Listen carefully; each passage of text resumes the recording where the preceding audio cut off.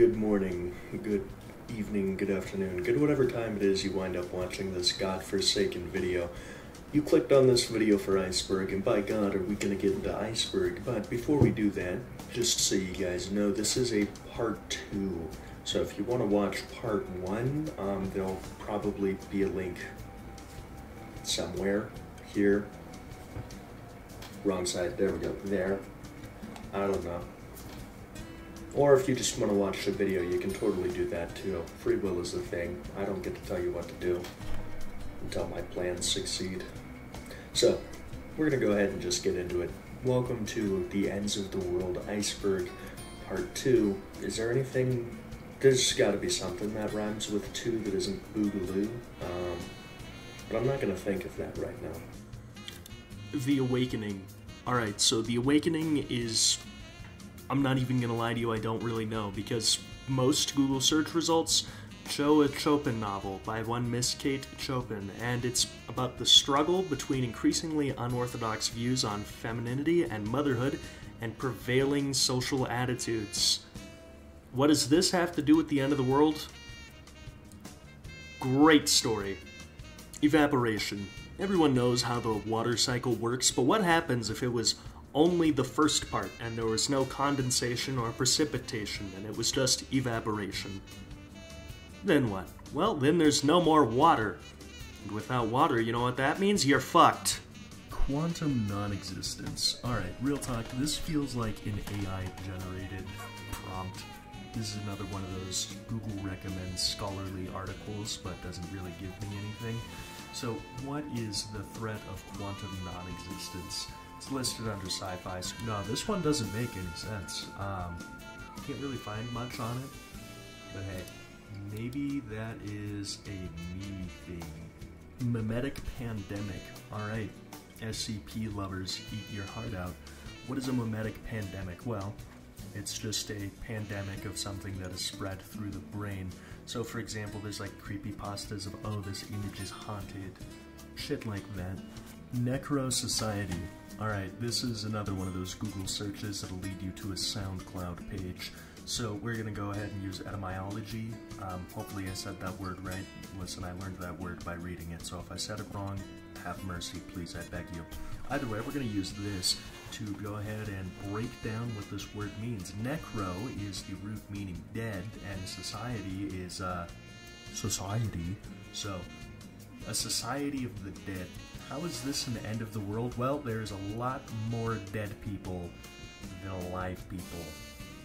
Like a lot more. 108 billion humans have lived and died, and only 8 billion of those are still around. So, it doesn't matter that, you know, we have guns and nukes. I mean, that'll probably help. But if all 100 billion dead rose, that's gonna be a little bit of what you might call a problem. The flesh that hates. I know y'all SCP fans are just creaming in your jeans about all of this inclusion on this iceberg. So for those of us not in the loop, what is the flesh that hates? The flesh that hates is otherwise known as SCP-610. It is a rather horrifying disease. You might think, oh man, fictional disease. How does that enter the world? Well, basically it's like zombies, but infinitely worse, because they're also deeply religious, and, considering the name, hateful. Now, that's kind of horrifying, you know, religious zombies that want nothing more than to fuck you up, but luckily it's, according to the story, deep in the reaches of Russia, so you've got nothing to worry about. Now, of course, this ends human society as we know it if it gets out, but it doesn't really end the world, necessarily. Just the world as we know it. And hey, that's gonna end anyways, so let the flesh come. When day breaks, another absolutely horrifying SCP scenario for us here. When day breaks is a story of SCP-001, which is the sun. You might think, oh, what's so scary about the sun? Well, in this story, it's basically that the sun decided, hey, you know what? Today I'm gonna go fuck you mode, and it melts 6.8 billion people into essentially a sentient, waxy goo with limbs. Now that's fucking horrifying, isn't it? Not only is this you out to get anyone who didn't get shablinkled, contact with the sun will fuck you up. So this is basically the idea that seeing the sun will kill you. Now that's definitely an end of the world. That's a little bit of a problem. Forbidden knowledge. Alright, we're getting eldritch with it again. Maybe there's some things that the human brain just is not capable of adapting to and comprehending. That is the concept of forbidden knowledge. You've seen this concept a lot in like eldritch horror because the idea of forbidden knowledge is what ruins the brain. But if everyone learned a little bit of forbidden knowledge and nobody could adapt to it, well, everyone would be a little... So, not good for the longevity of humanity. Revenge of the Fae. Now, this sounds like a B-list Star Wars knockoff movie, but it is somewhat of a scary scenario. What are the Fae? If you don't know this, well, you got some reading to do. The Fae is basically the old world word for old world fairies and gnomes and other things that were human and quite weren't. And they weren't cute in the way that, like, fairies and gnomes are today, because they would fuck your shit up. For example, if you told a fae your name, they would take it. You wouldn't have a name anymore. Or if you, stepped in a fairy circle, boom, you're a hostage now. Or if you, get the gift offerings to them wrong, well, there goes your skin. So, obviously, revenge of the Fae is a pretty scary thing, considering that in a lot of the stories that the Fae are featured in, they're already pretty terrifying. Now, of course, we don't see the Fae in the modern era, and that could be for a variety of reasons, being from maybe ancient humans were just tweaking, or maybe they're staying in their realm, I don't know. But if they decided to come back and nobody knows the rules and shit starts being a little wonky, that probably wouldn't be too good. Absolute sterilization. This is going to be a demonetizing topic here, but you know what jizz is, right? Of course you do. It's essentially billions of little dudes. Now what if those little dudes weren't swimming in that? That would be a problem, because then there's no more humanity. Especially if that happens in, like, every single guy. That's a little bit of an issue. Now, some of you might be saying, but we can make clones of women using bone marrow. They're not going to be that healthy. But in an absolute sterilization scenario, women don't have eggs. So, no more of that. Now, of course, you might be thinking, but we have food, not an absolute sterilization scenario. I think an absolute sterilization scenario is the death of most things living. It's either the removal of the ability for anything to procreate, or it's the removal of anything living. One of those is, you get to starve to death, which, fun, and the other one of those is you get capped straight away, which might be better depending on your outlook. Metaphysical collapse.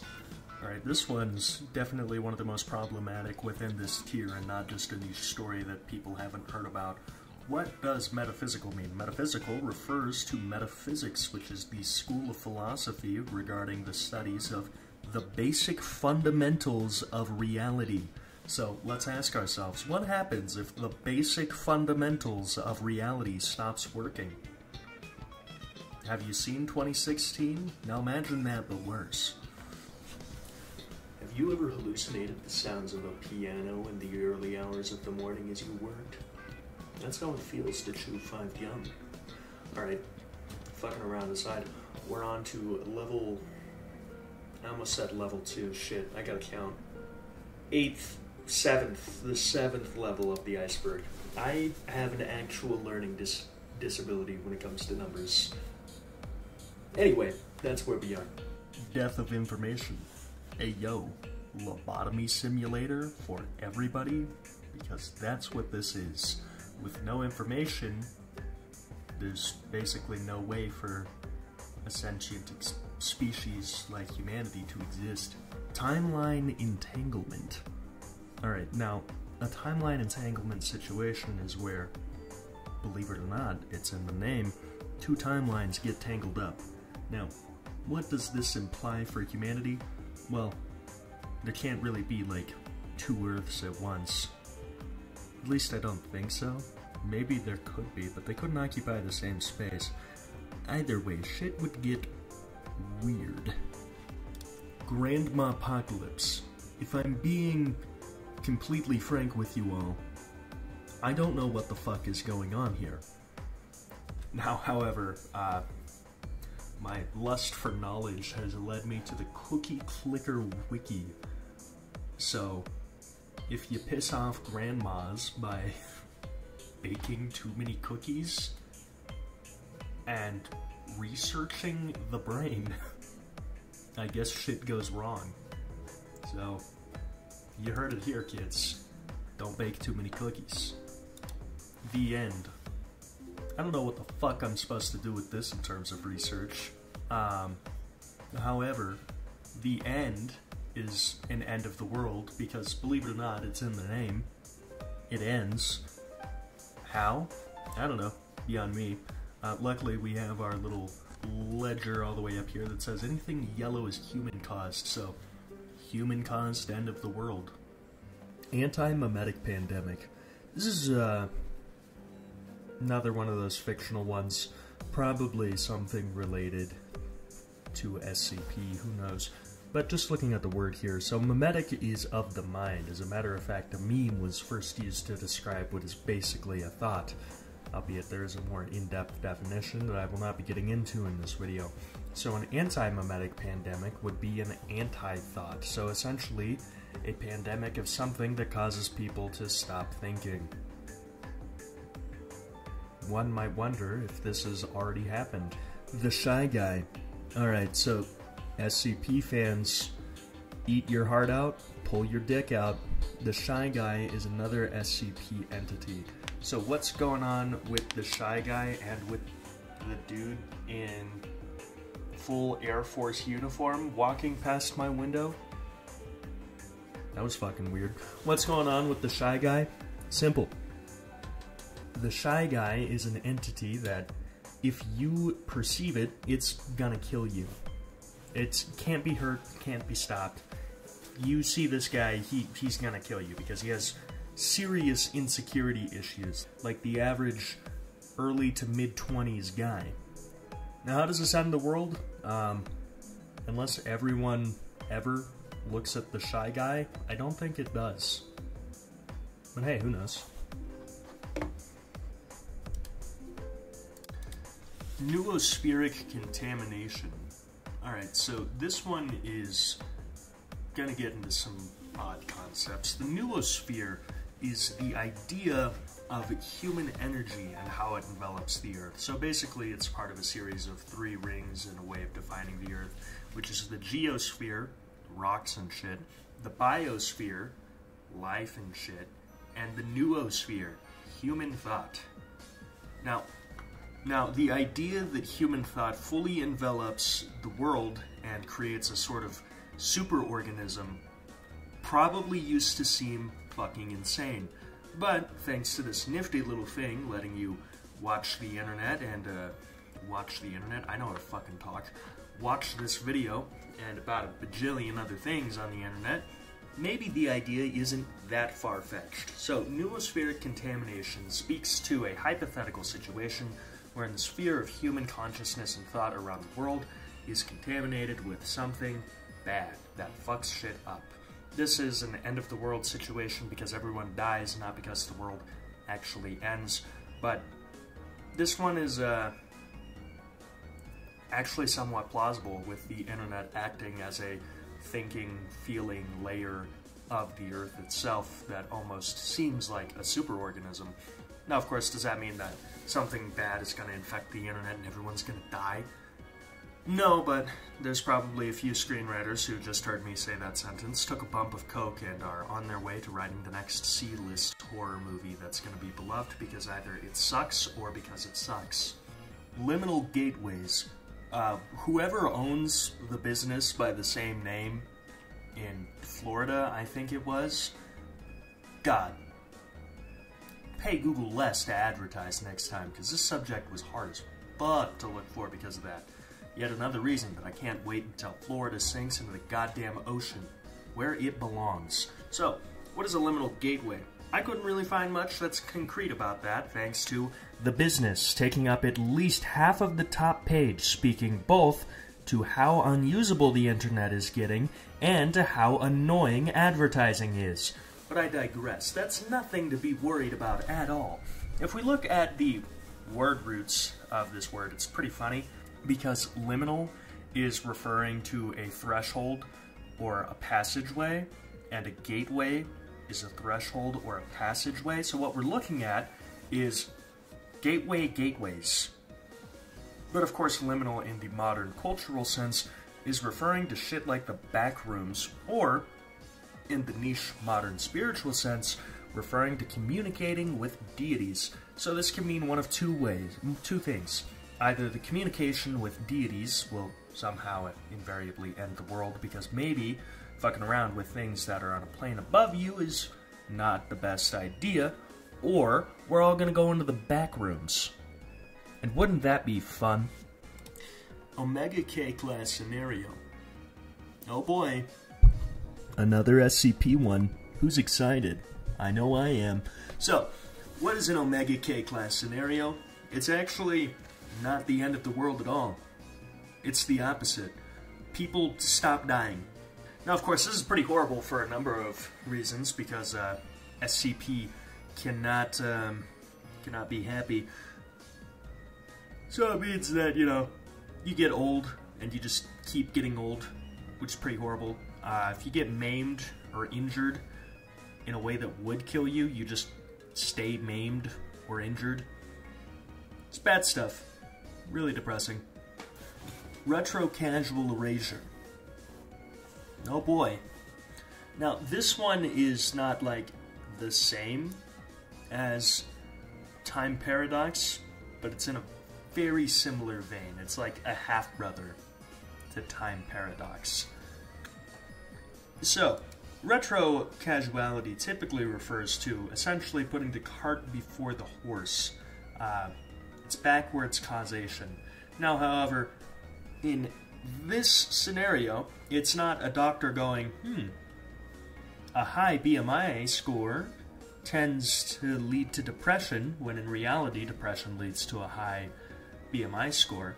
It's more of a, oh boy, we did something, and now something way back in time is getting silly. Now, how does this happen? Typically with time machines. Don't exactly think there'd be any other way of doing that. But it definitely is confusing to explain, and certainly capable of ending the world if it were to happen. Firmament falls. Alright, the fact that this is listed as a fictional / supernatural sci-fi end of the world is probably going to piss some people off, because the firmament is a biblical concept related to biblical cosmology, wherein this is very, very old stuff, but essentially it's alleged in certain interpretations of the Genesis creation narrative that to divide the primal sea into upper and lower portions so that land could appear, God created a vast, solid dome to separate the waters of the heavens from the waters on earth, from the waters into home or the great deep. And that this dome envelops the earth, makes up the atmosphere, and that is what lets land exist. Now, of course, nowadays, firmament is not talked about unless it is within extremely niche theology discussions, or if it's being discussed by flat earthers, which is a pretty funny idea. But the firmament falling is essentially the idea that we're going to shoot something up into the heavens that pokes a hole in the firmament, and because God left a fucking ocean up there, that's going to be a little bit of a problem. Now, of course, space travel hasn't poked anything in the firmament, and I don't think there is a firmament unless it's very, very far away. But who knows, man? We could accidentally throw something up into space and the Great Deluge begins because an entire heavenly ocean drains on us. The Battle Cats. So, the Battle Cats is a strategy video game As for how it ends the world, I don't think they do. Because the premise of this strategy video game is that cats go wild all over the world, and like the fucking Pokemon, you can capture them and make them fight. So I don't know who paid the creator of this Iceberg for the who sponsored the creator of this Iceberg and got the Battle Cats a promo spot here, but they did. So I guess I've been duped into reading a Battle Cats ad. The Third Rupture. Okay, so a lot of search results for the Third Rupture bring up California earthquake forecast and detection systems. Nothing specifically about a third rupture, but the system is called UCERF3, so there's a 3 in there somewhere. Now, essentially, what's going on with UCERF3 is that it monitors the faults in California, specifically the San Andreas and all of the little tributary offshoots from that, and solves the rate of all possible earthquake ruptures in the interconnected California fault system using math to kind of predict where and when damaging earthquakes are going to happen. Now, of course, this is a pretty new thing, having been installed in July of 2017, but this is honestly pretty, it's pretty fucking insane technology that we've got going here, and a really incredible application of math. So, why would the third rupture end the world? I don't know, maybe it's related to the quote-unquote big one that's going to separate SoCal from the rest of the continental United States, but I don't know, and I don't think so. Especially because the yellow that the third rupture is means that it's human-caused. Call me Ashley Babbitt the way I'm about to take 4 shots to the chest. You know, I was at my local Mesa Rim the other day, and I wanted to use a sauna. Big sauna guy I am. So I walk into the bathroom, round the corner, into the changing rooms, and there's just some, like, 35-year-old dude. Cock out and everything. And I didn't really know what to do in this situation. Because normally it's grandpa's, alright? Normally it's, you know, fucking Charles Lyndall Laird III, born in 1942, that's got the old meat chandelier dangling. Who the fuck is this younghead? Somebody's brother. Why does Unc have his dick out, you know? I didn't know what to do, so I just round the corner and, oh, that's dick. So I have a bit with a friend of mine that anytime anything happens, we'll just look at each other and go, we'll give each other the Riz face. So something happened, and I went and walked away. And I didn't even realize I got, until I was in the bathroom stall, and I'm like, am my fucking cheeks sucked in right? Am I fucking... So, yeah. Whatever salaryman that was in Mesa Rim, I swear to God I wasn't coming onto you. I'm just as confused. Reverse rapture. Alright, the rapture is a situation discussed in the first part of this Iceberg, wherein the worthy are taken to the kingdom of heaven. What is a reverse rapture? Well, I don't know, it's just the rapture, but backwards. So, it's possible that a reverse rapture could be the unworthy are sent to the domain of hell, which would be a little bit of a problem, stringent and depending on how many people are unworthy. Now, of course, if majority of humanity is unworthy of the kingdom of heaven, then those few who aren't sinners, by whatever God we're following in this Abrahamic God situation, will wake up and majority of people are gone. It's like that South Park joke where the Mormons are the ones who got it right, so they're having a really milquetoast and all in all just kind of shitty party in heaven forever, with a weird pastor. Well, they're called bishops in Mormon culture, and everyone else is in hell. And for context, because I was, a friend of mine was out and about in public and saw some very clearly Mormon kids in my area, and one of them was like, dude, you should check out my new favorite content creator. And then, according to the friend's story, the kid then started playing to the other Mormon kid one of my videos. I've made some pretty raunchy jokes about Mormons in the past, but let me go ahead and clear the air and say that any jokes I make about any religious institution is not because I have a problem with everyone in said institution, it's because I have a problem with said institution. Now, of course, if you go back and watch videos from when I was like 16, that might not be as clear. Because 16-year-old me was, that guy's opinion should not be on the internet forever, and I have to live with the consequences of that because, it is. But yeah, figured I'd just clarify that now that I brought up Mormonism. Anyway, back into the reverse rapture. Basically, you wake up and everyone unworthy of the kingdom of heaven has been sent to hell.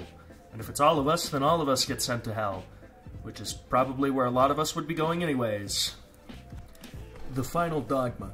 Now, if you're feeling like this video is quickly spiraling into SCP and extremely bizarre and esoteric theological discussion, well, this is not going to help that thought, because the final dogma is strange, esoteric theological discussion. So deep within the annals of Christianity and Catholicism are the 4 dogmas of Mary, mother of Jesus, right?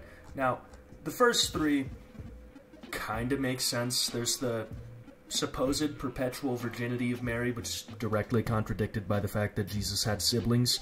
The Immaculate Conception of Mary, and the Assumption of Mary, which is, of course, to say she never fucked, she was born without sin, she went straight to heaven. And that's why Mary is super cool, and everyone likes her, right? So what's the final dogma? What's the 4th dogma? The 4th dogma is that Mary would always sacrifice her son. Even though she is her son, Jesus is also Son of Man, Son of God, and should the Lord intend it, should it be the Lord's will, Mary would allow the crucifixion to happen, thus sparing humanity.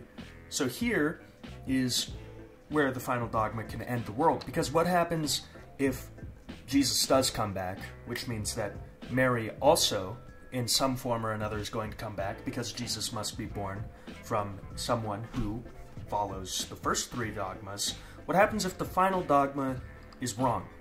And when Jesus comes back and we do not recognize him, and when Mary is back and we do not recognize her, if Mary doesn't follow the final dogma, Jesus doesn't get sacrificed, humanity perishes because of its sin, which is an extremely weird, scary, but interesting thought. Divine Decay.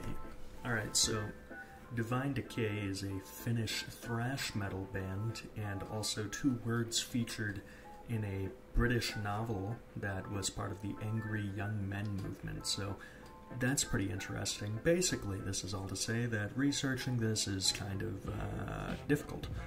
Now, of course, we can have a pretty solid idea of what Divine Decay is, just based off of the words and the fact that it's a supernatural / sci-fi thing, which is essentially that God itself could eventually fade away.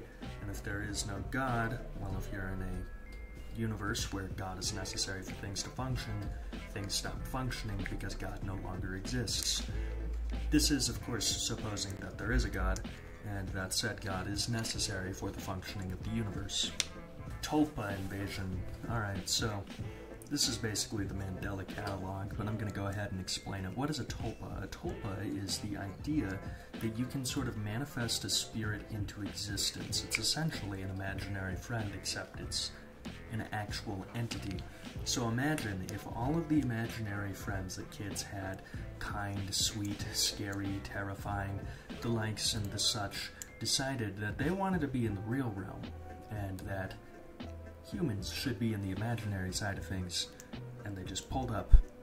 Now, of course, if you haven't watched Mandela Catalog, you should, because it's pretty great, you know, solid staple of analog horror. But I digress. A Tulpa invasion would be pretty disastrous because kids love thinking of shit like that, which means that you're just facing a never-ending wave of foes spawning out of the nearest toddler. Alright, you're gonna have like a boss fight, but you can't defeat the actual spawn point, so you just have to keep fighting these fucking things.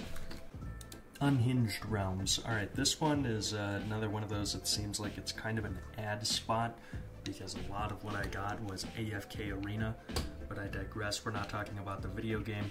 If we were operating on what an unhinged realm is and how it ends the world, we'd basically just have Hell Invasion for the third time on this iceberg. Alright, so up next we've got a philosophical zombie apocalypse. Now what is a philosophical zombie? A philosophical zombie is the idea that there is a zombie, big quotes around that is effectively an entity that acts as a human but isn't a human, except that you can't really tell the difference. So we have a few different types of philosophical zombies, which is to say a behavioral zombie, which is a thing that is not human, completely lacking conscious experience, but it behaves indistinguishably from a human. We have a neurological human that has a human brain and is generally physiologically oh my god, this word is triggering my fucking speech impediment today.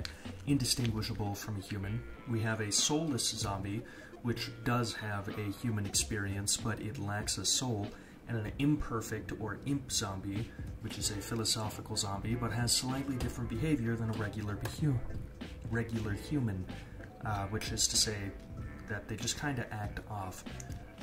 Now, is this necessarily a problem? I mean, not really. Let's suppose that we are living in a philosophical zombie universe.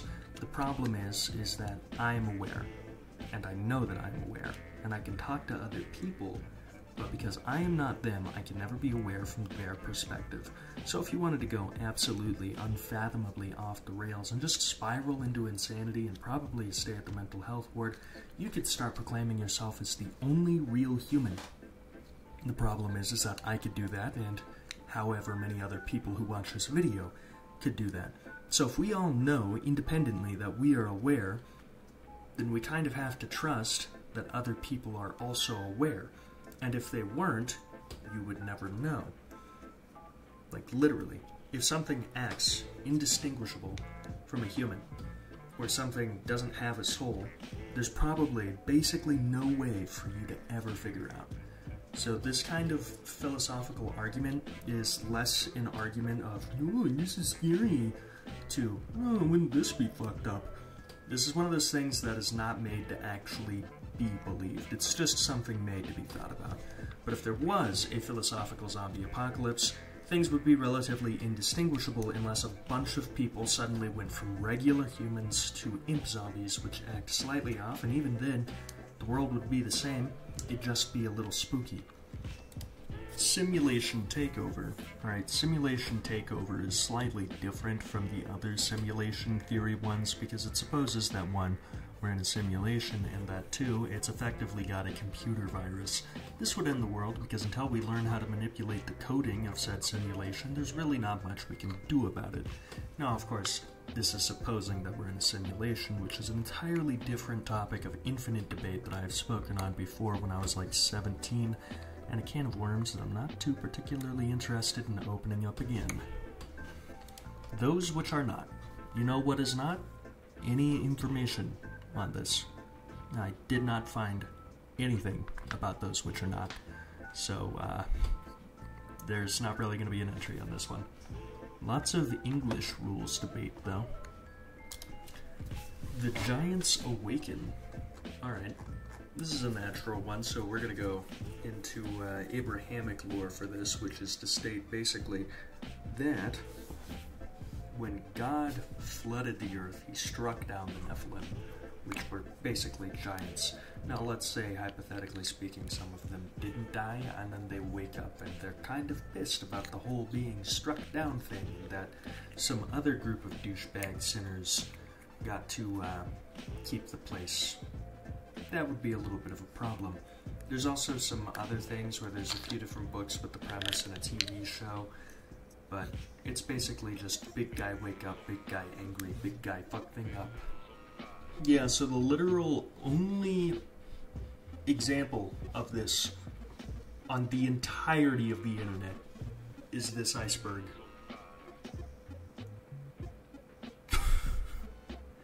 That's it. It's this. That's all we got. This isn't even the same iceberg. This is a different one. Mathematical failure scenario. Alright, so the mathematical failure scenario is wherein a new number is discovered where it shouldn't be, and suddenly all of mathematics, which is the foundation of how we interpret science, you know, the rules of how reality functions, starts to fail to function. Things get really silly goofy after that. Brazilian resurgence. You know they're coming back. You know they're coming back. I have a few different suggestions for Dracula flow. My best one being in that grandma pussy so hard to call it elderly abuse. Alright, listen. We made it to the end of the iceberg. Yippee! We did it! Woo! Honestly, I didn't like the second half as much as I liked the first half. Just keeping it real. But I'm still very happy that we made it through and that I could explain this whole thing. Another pen iceberg. What is going on with my camera position? Here we go. We did it! So, if you're new here and you liked the video, go ahead and like the video. If you didn't like the video, don't like the video, dislike the video even. You have something to say, go ahead, comment. And if you really liked it and want to see more, go ahead and subscribe. You've been listening to me yap for like 30 minutes, so I mean, what's signing up for more? You already did your time. You can have some more for free. Now, as always, huge thanks to the Patreon. My Patreon numbers suffered a lot because I disappeared for most of last year. But I still really appreciate everyone who did sign up and everyone who is still signed up. So if you guys want to go ahead and support the channel, you can do that best by subscribing to the Patreon. It directly helps me. You get some merch out of it. All fun stuff, right? Now, words are hard. Also, huge thanks to my editor. Life has been not fun lately, but I still have YouTube videos, and that's really good. And I still have a lot of things to be grateful for, and it's nice to be back. So I will see you guys soon. And also, before I go ahead and leave, I have a cringe announcement, which is, drumroll please, I started a second channel. Now, some of you might think, wow, that's stupid. Why would you do that? Easy. Because as a person and as a creator, I like doing a lot of things. So I have a lot of hobbies and things that I'm interested in that I love talking about. And the YouTube algorithm does not like that on this channel. And honestly, probably a few viewers here do not like that on this channel. So I can't just regularly be like, ah, here's a multi-hour deep dive on mysterious things, and YouTube algorithm be like, this is what he makes. Good job, Mr. Penn. Keep making that. And then the next week I go, I like rock climbing. And then the YouTube algorithm's like, hey dude, what the fuck is wrong with you? So, I have a second channel for all of that. If you'd like to check it out, go check it out. If you don't want to check it out, don't check it out. And to everyone who voted in the poll 2 weeks ago and was like, he wouldn't do this, I'm so sorry. That was what I was doing. Content is fun. I'm challenging myself to upload twice a month here and once a week over there, so if you want more Another Pen, check it out. If you want more of what we do on Another Pen, the first channel, stick around, I'm going to keep doing it. Now, that's about it, so until next time, have a great time. That was the wrong hand. Until next time, have a great time. Memento Mori.